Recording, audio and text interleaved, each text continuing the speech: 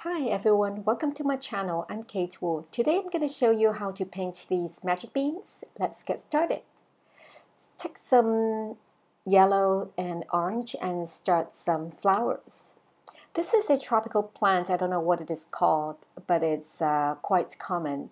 It's kind of yellowish, but in Chinese painting, we seldom use just bright yellow. So I've created a shades of orange to kind of dark yellow for the flower petals. If you have ever watched my previous videos, I have said that it is very difficult to cover the previous layer of color once painted on the paper. In this video, I'm going to show you how exactly that works. So if you want something on the foreground, you should always paint first or leave an empty space for it. That's why you see a gap on the tree branch on the left of the painting. This is a more complicated painting with more little flowers and leaves, and there will be some beans that I'm going to show you the technique of how to paint it. So it's a little long, and so please bear with me, and I think that I will start to fast forward these sections so that you don't get bored.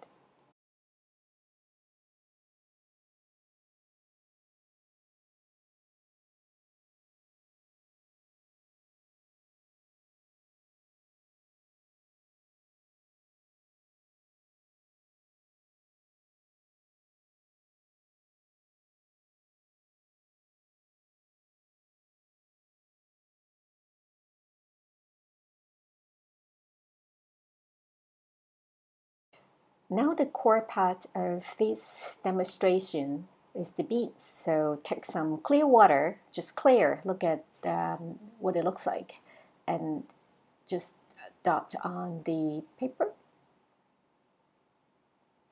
The beans are dangling from the tree branches, so you have to kind of line it up on a straight line, but not too straight because it is a painting.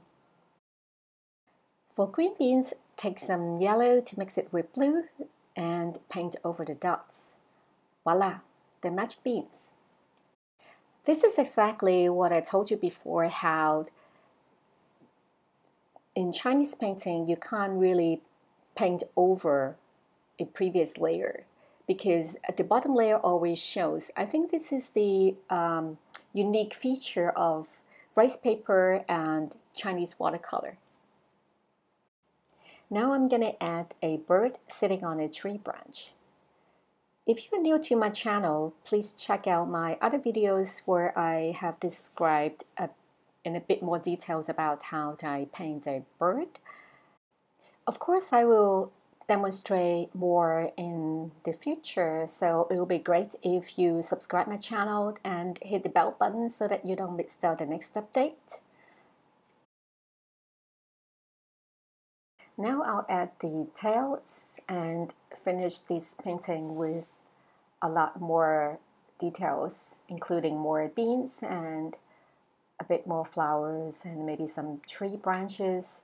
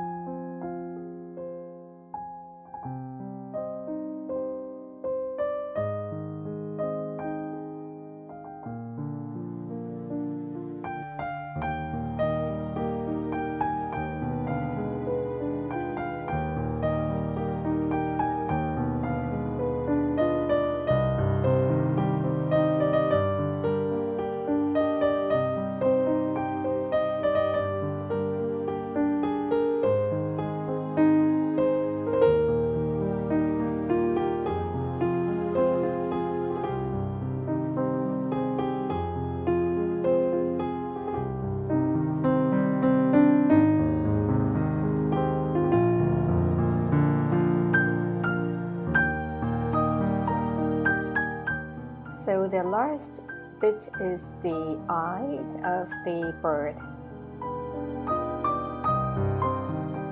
Thank you for watching. I hope you enjoyed this video. I'll see you next time.